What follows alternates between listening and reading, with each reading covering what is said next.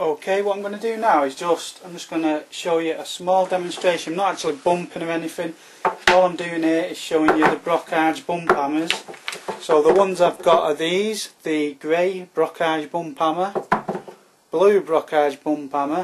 Those two come together in a pack. And then you've got the black weighted brockhage bump hammer. These are little weights that go in the end. You can bump with no weights in. Myself, I love it with both weights in for all the bumping. With having the three, it just allows you a perfect setup when you come to bump. And to me, there's no way I could go back to using a screwdriver or file or anything like that. Not once you've used these, they're just that good. Having all three gives you a lot more choice as well when you're bumping. If I can try and demonstrate to you here how flexible the grey one is. See how much that's moving up and down. I'm scarcely moving my hand's static now. All I'm doing is a very slight motion. See the flexibility there in the grey one? Yeah, it's a shame we can't mark it. Like, hang on, let's have a go smashing my finger. Right, that's on my finger there. See how much lower that is, my finger? That's what it's reaching with the flexibility. The same sort of height.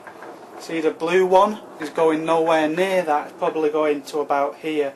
So it's about half the distance of the grey one. But it gives you a lot more solid feel to the blue one.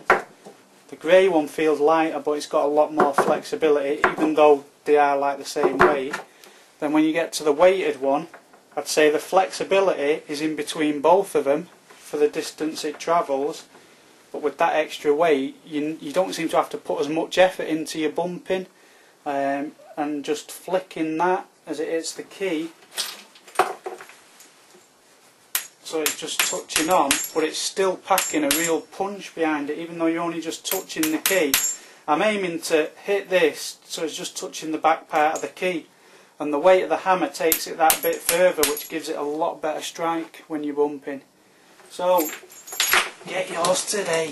There you go. Highly recommend these, the brockhage bump hammers. Wouldn't be able to bump without them anymore, me. Really good.